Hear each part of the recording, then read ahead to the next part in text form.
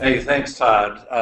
This is really fun for both Edith and I because Edith, it's probably been over 10 years. Well, when did you go to Jacksonville? How long ago was that? 17 years ago. 17 years ago. Oh my gosh, woman is saying, well, I was in the East Bay. Well, the fun thing here is both Edith and I were on faculty at UC Davis. Right. I was part of the East Bay program down in Oakland. You were up in Sacramento.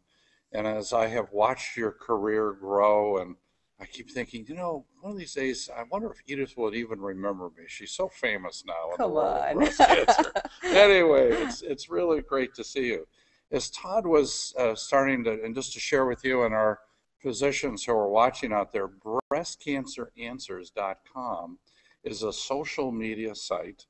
The idea was to converse to people in layperson's language. We started this a little over a year ago. We now have over 600 videos on the site that include people like me as a surgeon, medical oncologists locally, radiation oncologists, survivors, and others. And as Todd just said, as of last Friday, we've had over 6.3 million views of our videos. Wow. And so in a sense, this is sort of an extension, trying to have the opportunity to interview people like yourself here at this meeting. So really welcome. You are a real expert when it comes to 9831 and some of the other things going on in the world of HER2 new. We've got a physician audience out there. What can you share with all of us about 9831 and HER2 new? Oh, what a great question. The story of HER2, it's a story that started back in the mid-1990s with the identification of the HER2 gene and the HER2 protein, and then the availability of trastuzumab, in metastatic disease, then in the adjuvant setting. So N9831 was one of the trials in the adjuvant setting that, as you remember, eventually led to the approval of trastuzumab because it resulted in significant improvements in disease-free and overall survival. So wouldn't you say it's one of the sort of breakthrough things that's happened in our world of cancer or breast cancer the last couple of decades? We can say that. Yeah.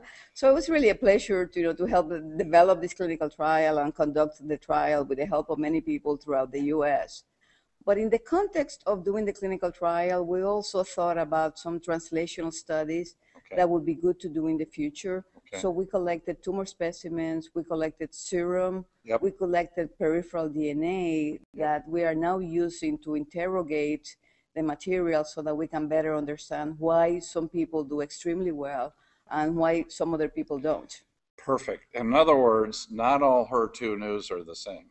That is right, yes. All right. And anything that you can share with our colleagues out there that are percolating out of your drilling down sort of assessment right now? Yes, we've done a variety of studies. We've looked at membrane markers, we've looked at cytoplasmic markers, and nuclear markers. Okay. So, I think for the general practice or day-to-day practice, it's really important to understand that either evaluation of HER2 protein or the HER2 gene appear to be appropriate for decision-making for trastuzumab.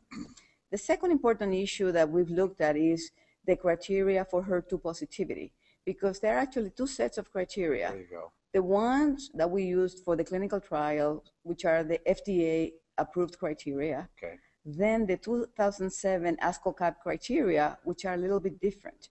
And this has led to some confusion. Right. So we published a paper a few months ago in the JNCI clarifying the point that for decision-making, physicians should use the FDA guidelines. Very good. Okay. By that, what I mean is for immunohistochemistry, if more than 10% of the cells are positive, that's 3+. Yep. If they perform FISH analysis for gene, if the tumors have 2 or more copies of HER2 gene over the centromere, then that is considered positive. So very important. Yeah. Go ahead, please. Yeah. But in addition to that, in the area of HER2, we've looked at HER2 protein using other strategies, such as AQUA, which is a quantitative immunohistochemistry technology. But we're moving beyond this. All right, well, tell us more. You're wetting our whistle here, Edith. Tell us more, please. Yes, because we think it's also going to be important to look at novel technology to evaluate HER2. including RT-PCR technology. Okay. So we have an ongoing collaboration with Genomic Health to Right. look at the technology that is utilized in the Oncotype DX test Yes. to determine if we can correlate HER2 by RNA expression Right. and benefit to trastuzumab. Okay, very And we good. expect this data will be ready for ASCO 2013. All right, very good. Now hold that thought for a second. Todd just looked at me, and I think he wants to make an announcement in case people want to send.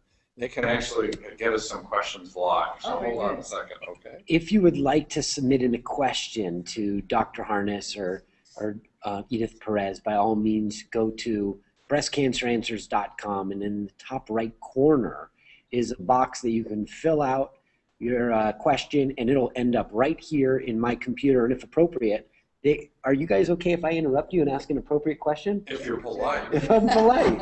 All right, let's see what I can do. So if your question's polite and I'm polite, maybe I can get it into this great conversation.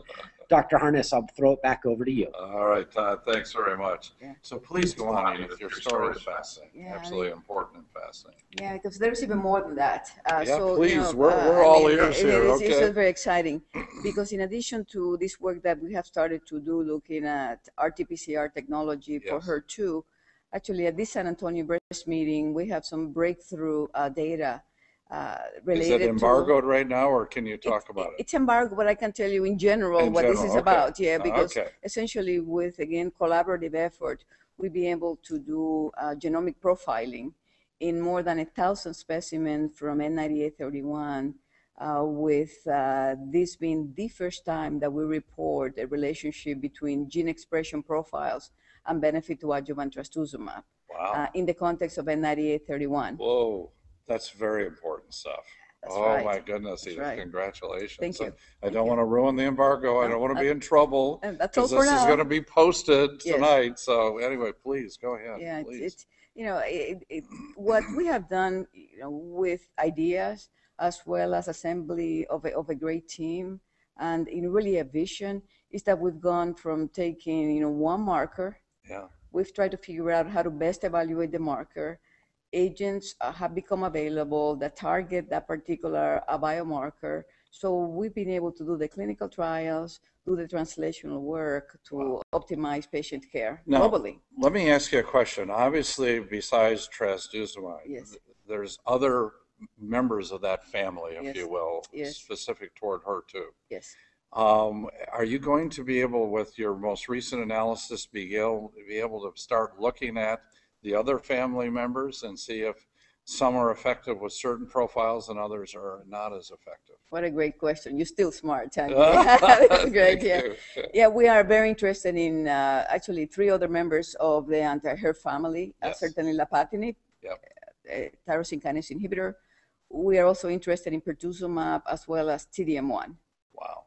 So our follow-up projects, you know, will incorporate these other anti-HER2 agents to see how our predictive model really applies to those other agents. Oh, fantastic. Yes.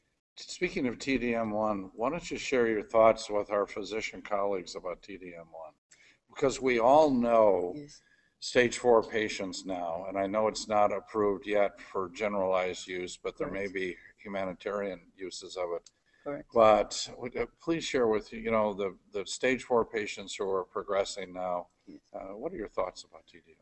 Fascinating drug, you know, and it really builds on the idea of drug antibody conjugates. So TDM1 is a combination of 2 compounds Right. joined by a linker. And the 2 compounds are trastuzumab, so an anti-HER2 monoclonal antibody, connected with an antitubulin agent called DM1, which is a derivative of maytansine. Yes. So by combining these 2 compounds into one, the idea here is to deliver chemotherapy directly to the cells that are HER2 positive, then direct the chemotherapy delivery to those malignant tumor cells. Right. By doing that, we can optimize efficacy while minimizing toxicity. Yeah, exactly. You know, So we, And so how do you envision TDM1 sort of becoming available for use and things like that, Edith? What are your thoughts on that? I tell you, we've had experience with this agent over the last several years because at Mayo we have participated in the clinical trials of TDM1 in the refractory HER2 positive setting, All right. but also in trials evaluating TDM1 in the first line setting. Ah, So we expect that there will be approval by the FDA and the other regulatory agencies in the refractory setting based on the results of the Amelia trial.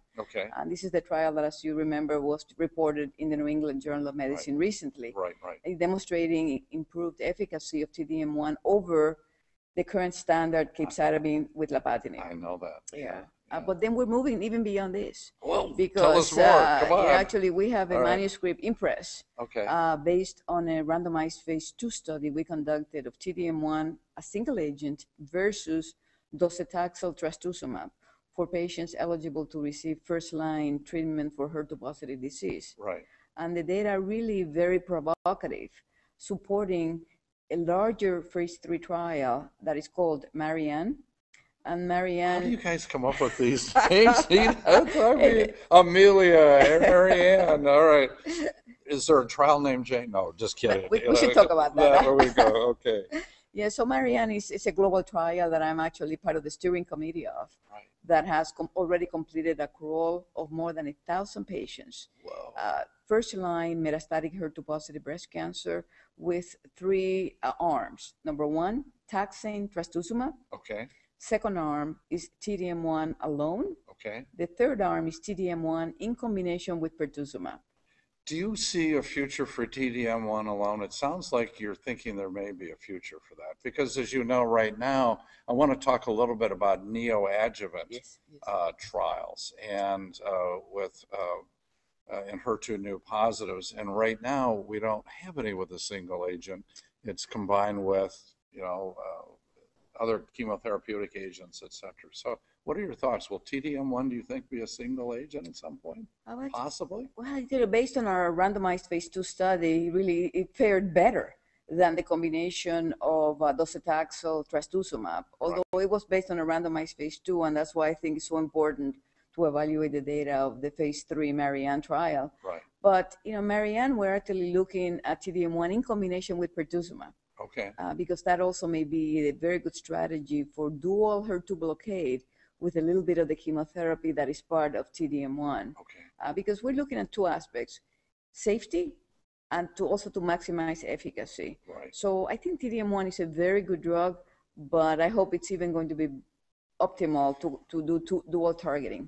Elaborate a little bit on the concept of tagging on to a monoclonal antibody with a chemotherapeutic agent. Yeah.